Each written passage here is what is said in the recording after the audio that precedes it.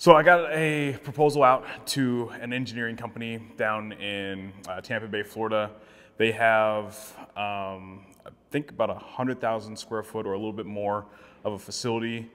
They were interested in doing solar just because of how much power they actually use on a daily basis. We got them out a quote for 174 grand for the project. What that looks like for a commission for a rep for me, since we're on rev share, is about, I think, a little over 8 grand because we're at a 5% commission on it. So ideally, in a couple weeks, we'll have some updates on whether that gets closed or moved forward in the process there, but we're just playing the waiting game right now.